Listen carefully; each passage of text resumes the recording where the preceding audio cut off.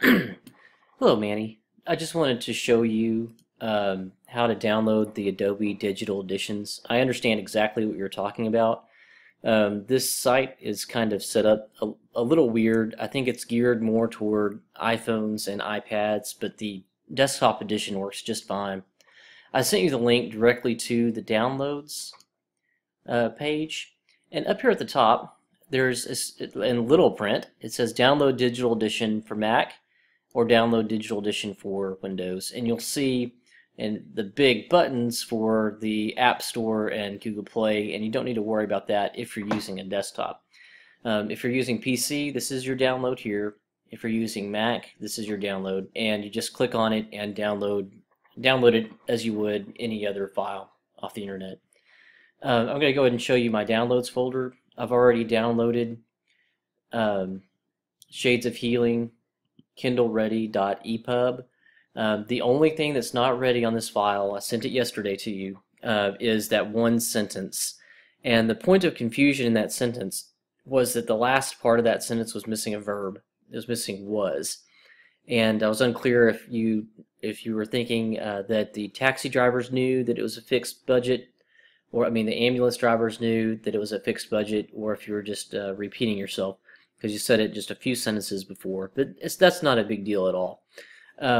So I have both of these. This is Adobe Edition 4.5, which is right there for Mac. I'm using a Mac, and also I have this ready to go in my downloads folder. So I've already downloaded it. I'll show you what it looks like. This is just some books that I've had. You just go to File. This is Adobe Digital Editions on Mac. It looks pretty much the same on PC. Go to File and Add to Library, and I'm going to navigate to where I've already downloaded the book. My computer, very much like me, works slowly in the morning. It's in my downloads file, Shades of Healing, kindleready.epub. I'm going to add that. Takes just a second. And I'm going to double click on it and open up the book. And you'll see your beautiful title here. The copyright page, which now has your Kindle edition, March 2017, and your ISBN number. I looked at a lot of different, I read a lot of books.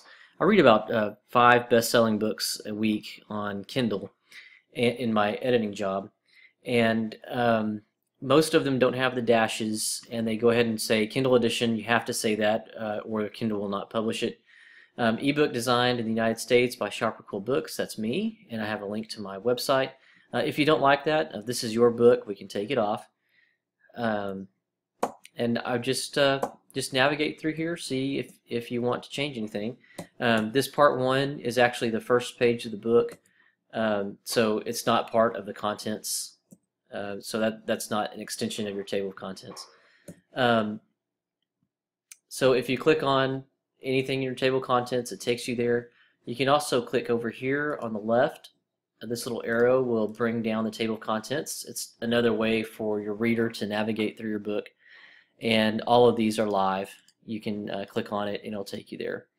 So you can look through it, see if there's any last minute changes that you want. I did have one concern, and I think it's in chapter 13. Nope. It's where you discuss your own experience with your, you had an infection at one point, and there was quite a bit of, oh, there it is. It's chapter 17. Now this is one thing that you need to look at whenever you upload your book to Kindle. There's quite a bit of italics in this chapter. I'll go ahead and show you here. Chapter 17. See how there's so many italics? Kindle does not like italics. And you had like all these paragraphs here, 3 paragraphs in a row, dadgum, that are all italics in chapter 17. I'm sorry if this is giving you a vertigo here.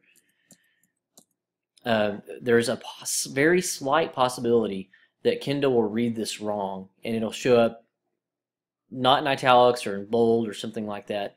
And that's one of the reasons why I've taken out all the spaces. Um, Kindle does not like spacing. But anyway, that's just one thing to look for. If you want any last minute changes, I'm happy to do that for you. And even after the book is published, Kindle has made it extremely easy to update your ebook. So that's very different from the publishing world, and also from your print book. Your print book will be difficult to update, but your ebook is very easy to edit, or relatively easy to edit. So anyway, hope you like it. Let me know if you have any last minute changes, and let me know also if you have any additional questions. Thanks very much, Manny. Bye-bye.